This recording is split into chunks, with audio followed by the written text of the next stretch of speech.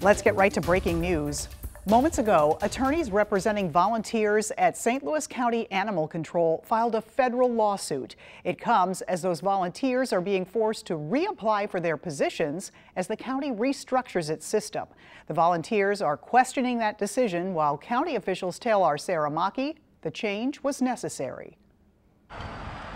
Heather Henderson is so committed to the animals at St. Louis Animal Control, she rearranged her schedule to be here. It was so important to me. I took a vacation day from work today to be here all day long with all these guys.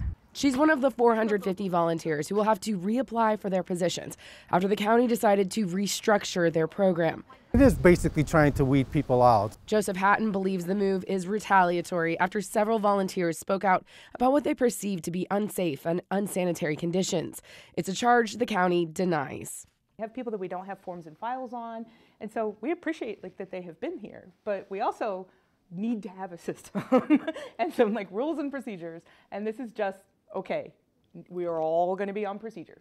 Everyone is looking out for the best interest of these guys, but two volunteers are filing a federal lawsuit. They're claiming that their constitutional rights of free speech and free assembly have been violated. So here's what they want: damages and an injunction to stop the application process so they can keep their current positions.